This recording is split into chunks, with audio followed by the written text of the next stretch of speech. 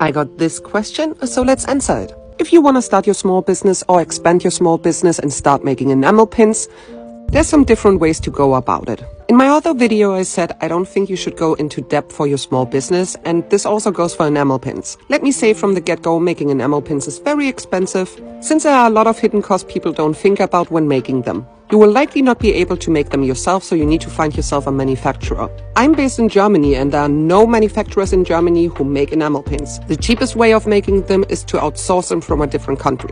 I get mine from Asia.